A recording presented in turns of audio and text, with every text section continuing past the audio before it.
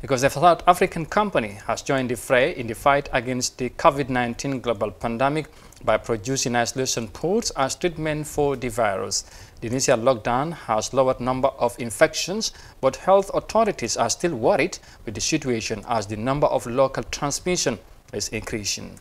Management of the pods producing company say the materials are cost-effective and it can help in the efforts to contain the coronavirus deadly disease. Let's have more details of that in this report. South Africa has slowed the COVID-19 infection rate, partly thanks to a lockdown the government imposed early on.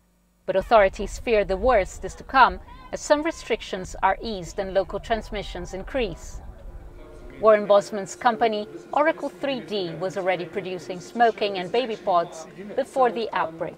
So about a year and a half ago, my daughter was born premature and contracted RSV, and we spent about 3 months in an isolation ward. And before this coronavirus came along, we were already practicing all the sanitizing methods and masks, and then obviously doing all the pods and that. It was kind of like a simple adjustment of just putting the two together and coming up with a solution that can contain the virus effectively.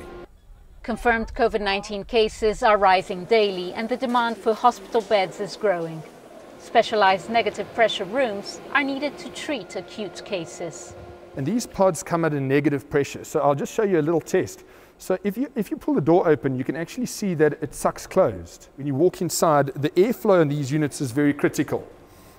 So what you find is the air sucks from the front of the pod through to the back past the patient. And that is very critical so that doctors and nurses don't get affected or infected by the COVID-19 virus.